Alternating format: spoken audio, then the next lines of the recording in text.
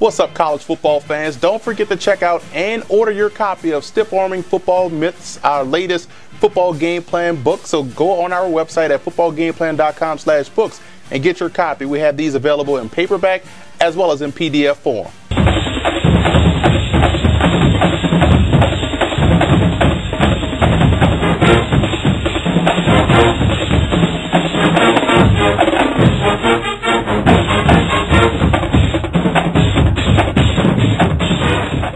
Welcome to footballgameplan.com, where football makes sense. I'm Emery Hunt, the czar of the playbook. Bring you our preview of the 2014 R&L Carriers New Orleans Bowl between the Nevada Wolfpack and the Louisiana Raging Cajuns. Now let's take a look at some coaching points for both teams in this ball game, starting with Nevada. For the Wolfpack in this ball game, the biggest battle they'll have to win offensively is between their offensive line versus that Cajuns defensive front. You look at center Matt Gallis, right guard Connor Talbot, and left guard Joey Engelmeyer. I think those guys will play a huge role in whether or not the Wolfpack have success running the football, and they have to win on first down defensively. You want to put this Raging Cajuns offense in a passing situation. I believe that's a win for the Wolfpack. So if they can win on first down, get these guys in second and long, third and long situations, that's a positive for the defensive side of the ball for Nevada. And you have to get off to a fast start. The Cajuns are an offense that can strike quickly, and if you can match their intensity early on in the ball game, both offensively and defensively, it bodes well for the Wolfpack's chances to come away victorious. And for the Cajuns in this ball game, I look at their red zone offense having to play excellent football this week versus the Wolfpack. Again, this is a football team that does a great job within the red zone. I'm talking about the Wolfpack's defense, and offensively for the Cajuns, at times they can stall and come away with three. They have to put sevens on the board consistently versus Nevada. And I look at the wide receivers winning the individual matchups on the outside. This is a very talented secondary for Nevada. If those guys on the flanks can't win those individual matchups, this offense for Louisiana could struggle. And the biggest battle, I believe, defensively that they'll have to win is with their outstanding cornerback Corey Trim going against the talented Nevada receiver Richie Turner. Turner is a guy that has tremendous speed, gets in and out of his breaks very quickly. If they can't win that battle, it could be a long day for this Cajuns defense. The biggest X factor in this ball game for Nevada will be the play of their interior defensive line. You want to stop the Cajuns offense, you have to win on the inside. You look at nose tackle Jordan Hansen and Rakeem Cates. Those two defensive tackles, in my opinion, will play the biggest role in the outcome of this ball game, especially on the defensive side for Nevada. That allows Jonathan McNeil, the Mike linebacker, and Matthew Lyons and Brian Lane Jr. to have success and free reign to the football.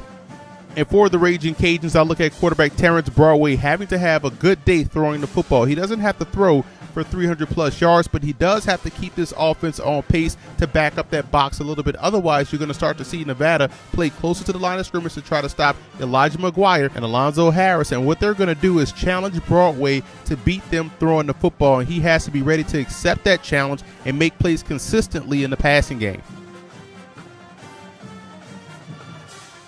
Now, here are some 2015 draft prospects you want to keep an eye on in this ball game, and there's going to be a boatload of defensive talent, especially on the defensive line with Brock Hecking of Nevada, Christian Ringo of Louisiana, who has 10.5 sacks coming into this ball game, and Justin Hamilton, who frees up a lot of opportunities for Ringo to have success. So again, you're going to see some great defensive line play and some great play at the cornerback position with Corey Trim, and on the offensive line with Kyle Roberts. Cody Fajaro, the quarterback of Nevada, has already accepted an invitation to play in the East-West Shrine game.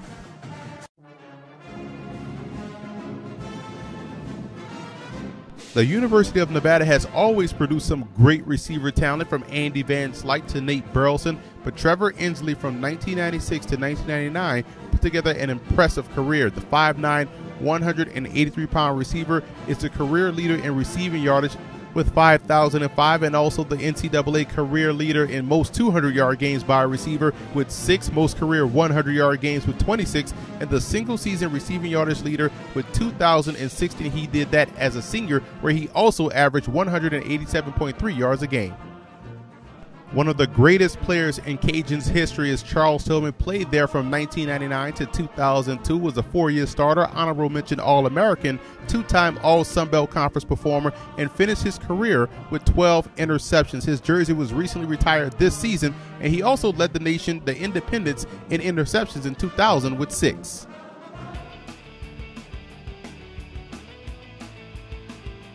In the 2003 New Orleans Bowl, the Memphis Tigers, led by quarterback Danny Wimprine, faced off against the Sun Belt Conference champion North Texas Mean Green, who had a tremendous tailback in Patrick Cobbs, and the Tigers, for the most part, was able to keep the Mean Green's ground attack under control, and with the help of 2 field goals by Stephen Gostkowski, Memphis was able to win 27-17.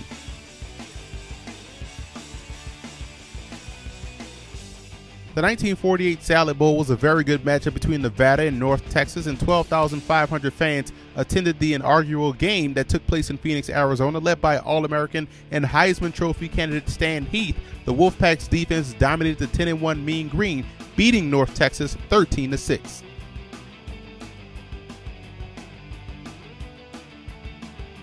Last year's New Orleans Bowl was an instant classic between Tulane and Louisiana, and the Raging Cajuns jumped out to a 21-0 lead before the Green Wave came roaring back to tie the football game. The Cajuns took a 3-point lead with 1 minute and 8 seconds left to play, and Tulane's All-American kicker Cairo Santos missed a 48-yard field goal as time expired to give the Cajuns a 24-21 win and their 3rd straight New Orleans Bowl title.